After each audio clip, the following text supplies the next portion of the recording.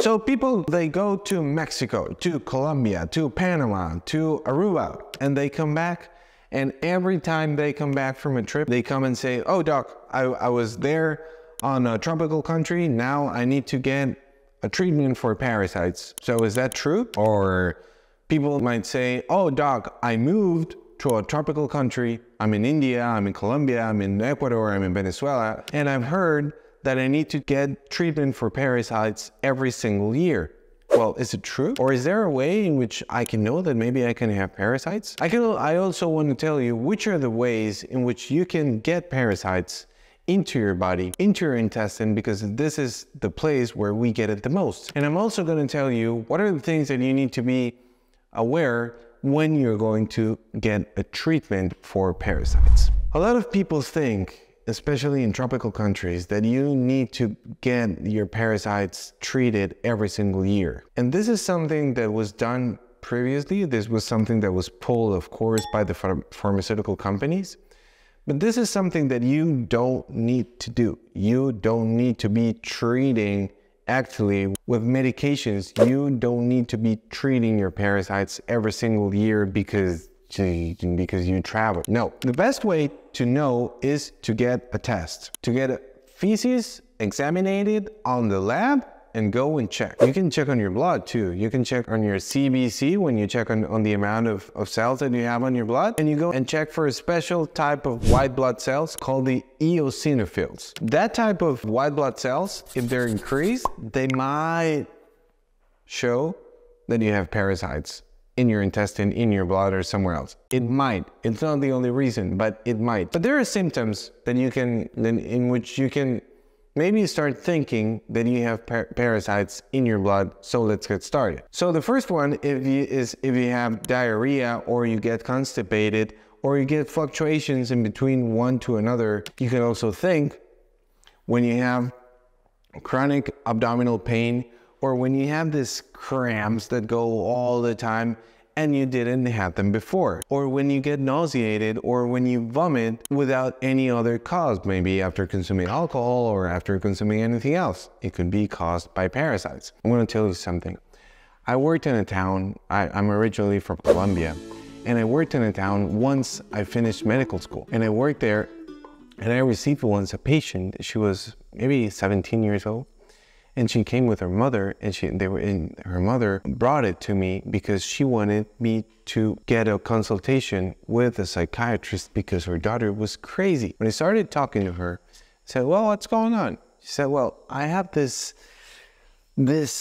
feeling, and it's something that it's really getting into me, that I want to eat all the time. Napkins, little pieces of napkins with passion fruit, with salt. What? Yeah. When she was describing me this, her mouth was all watery. She went, just by describing this. And I said, So we were living in a tropical country.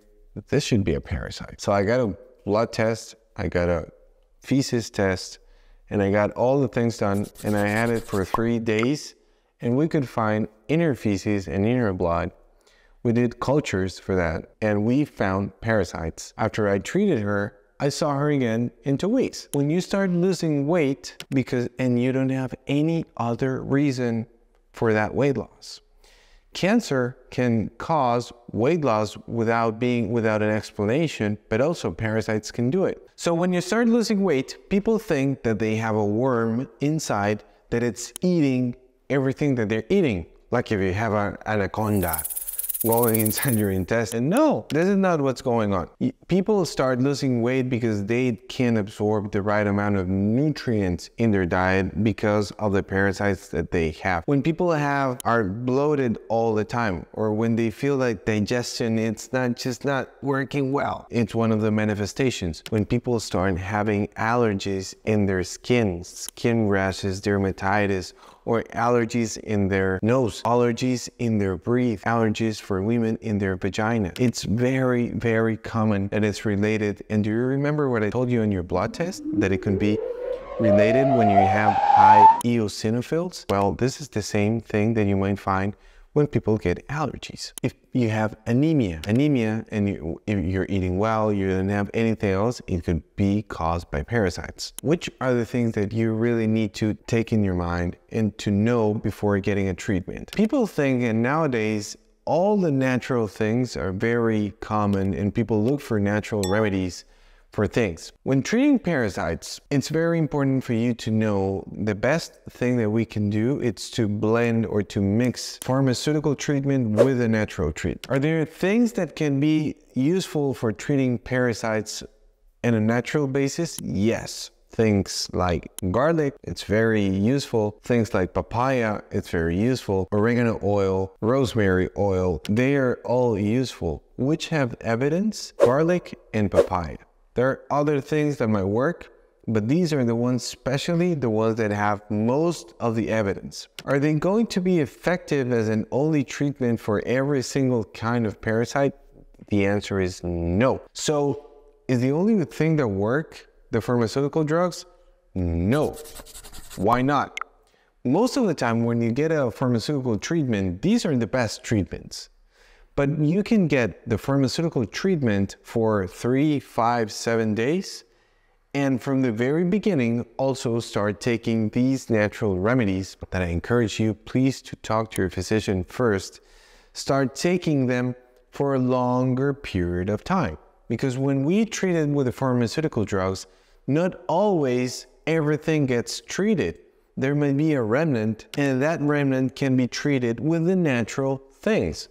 So you're combining both, and you're getting the best from both. And you're just getting a short treatment with the pharmaceutical drugs, and then with the pharmaceutical medications, and then you're getting the rest of the treatment with the natural things that you can take. Which are the ways in which we ingest or in which we get these infections usually? We get them because of contaminated foods. Maybe the apple fell into the feces of cattle or any other animal, then we get that apple in the supermarket and then we ingest it without cleaning it. We can ingest it in contaminated water. We can go to a restroom, sit, and just by touching stuff that it's not ours, maybe it was from a person before that contaminated the restroom, and you get out of the restroom, you don't wash your hands, and then you go and eat, you're putting that in your mouth that came from the feces of someone else. You can have it ingested and recontaminate yourself with your own feces after you go to the restroom and you don't wash your hands. Or it could be because someone went to the restroom and with their feces, they didn't wash their hands, and then they went and cooked and contaminated the foods that you're going to take. So guys, if you live in a country, in a tropical country, India, Colombia, Panama, or if you travel, which is my recommendation, get a test done every year, a test. If you have an active infection, get it treated. If you travel and you come back, go and talk to your physician. Or if you have any of these symptoms because you like going to Mexican restaurants, because you like going to Indian restaurants, because you like going, or it could be in any other restaurant in any part of the world, then you might get parasites. So if you have these symptoms, please go to your physician and get the tests that you need to be done. There's another symptom that is very curious and sometimes people don't know it. And it's something called pica. Pica is when people have the compulsion to ingest foods that are not foods, but there is something that are very uncommon. So patients start having that desire, and it's that non-controllable desire to go and eat dirt, to go and eat soil, to go and get a brick and get something to scratch it and get all that. So guys, remember, parasites can cause a lot of different symptoms.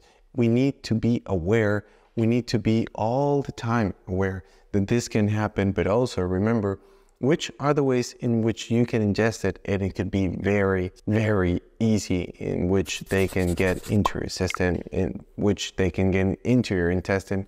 So please remember the signs, and remember also before you leave that the best way that you can support us, it's very easy just by sharing this video, hitting the like button so more people can find this content, and also remember to subscribe to the channel and to hit the bell.